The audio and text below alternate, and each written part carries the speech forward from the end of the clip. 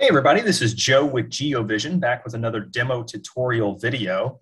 Today's video will be going over the Save as AVI feature within the GeoVision Edge Recording Manager software. Before I get into today's video, if you find the content on this channel useful, please give it a like and also consider subscribing to the channel. So for today's video, we will be going over the Save as AVI feature within the Edge Recording Manager software. And for anyone that may be new to Edge Recording Manager, it is a free program that allows users to view both live video and playback video. This can be downloaded from the GeoVision website, and you can put it on your laptop or your desktop PC or really wherever you like to view your video. So when you are backing up footage, you have a couple options. One is the Save as AVI option, and that gives someone the ability to view the video on any PC that has a standard media player, such as Windows Media Player. So that's what I'll be demonstrating today. What you'll want to do at first is whenever you are within the Edge Recording Manager software, you'll need to make sure that you're in the Playback tab. So right here at the top, we're currently in the live view. I can click on Playback.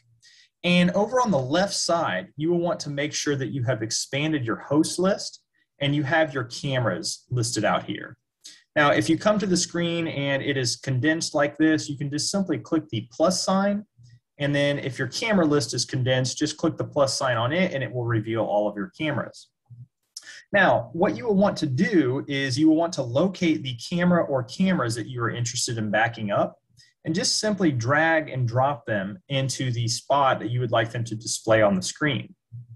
Now, one thing I do want to make everyone aware of with the Save as AVI option is however you have the cameras laid out on the screen is how it will back up the footage. And what I mean by that is if I have, say, two cameras here on the left and then the right, it is just blank like this. When we're playing back the footage, it's going to appear blank like this. So if you don't want that and you want your video to fill the full screen, it's best to create a layout that is a single channel layout, and it will make your camera fill the full screen. If you'd like to do that, you can click right here where it says Layout. You can click the plus sign and hit Add New Layout. And let's call this one Single Channel View. And what you'll want to do is hit the Customize button right here, hit OK. And then you will drag and hold for this entire screen. And then you hit the merge button here in the top left. Once you do that, you have basically made a one cell option where you can hit OK. And then you have the ability to select the camera that you're interested in and drag it in. Now, again, you'll want to make sure that you're in the Playback tab. And when you're in the Playback tab, you can find your single view screen. And again, you can find your camera, drag it in, and it will populate your video footage for that day at the bottom. Now, if you're interested in changing days, you can click on the calendar button here on the bottom left, and it will bring up a calendar. Any days that are in blue are days that you have recorded footage, and you can just simply double click on that day to populate the timeline with that day's footage. Hit the X here. And down here on the timeline, if you would like to be able to zoom in on an hour, you can just simply put your mouse there and start scrolling up with your mouse, and it will break you down into a minute view of that hour. And let's say that you have found the event that you're interested in backing up.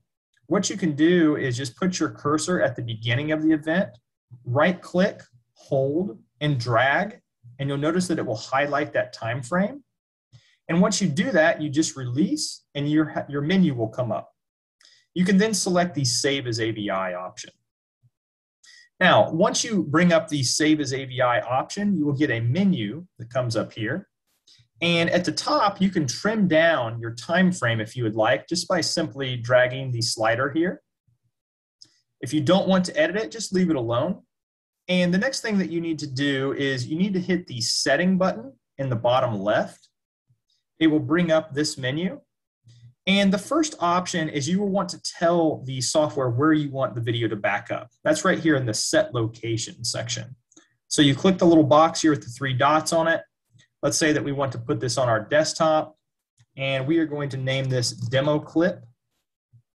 You can name it whatever you want, obviously. Hit Save. And the important option is you need to, down here where it says codec, you need to make sure that this is selected as WMV9. Now, what that allows you to do is when you export this video and you share it with someone, whether it be on a thumb drive or maybe you upload it to like a Google Drive link or something like that, it is a universal format that can be opened on a standard media player, such as a Windows media player. You do have the options here of selecting your date and time to be printed on top of the video footage. You can select by leaving it checked, or you can uncheck it if you would like. You can also choose where it appears within the screen, the font size, the color, and those types of details. Hit OK, close this out, and once you're ready to start backing up, you hit the Start button right here.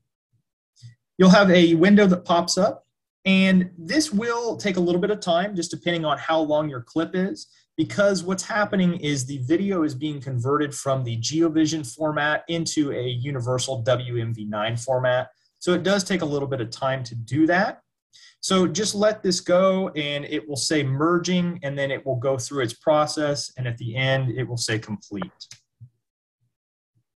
Once your video is complete, it will say complete, and then you can just simply right click, and you can hit Open Path. And once you do that, it will take you directly to that clip, or you can go to your desktop wherever we put it and find it. And then you can double click, and it's going to bring up the video in a Windows media player. Now, obviously, the downside to using this method is you do not have control on the video, but at least it can be played universally across multiple PCs that would have a standard media player. This has been a video tutorial on the Save as AVI feature of the Edge Recording Manager software. For further information on our product line, please check us out at www.geovision.com.tw/US. Thanks a lot for watching.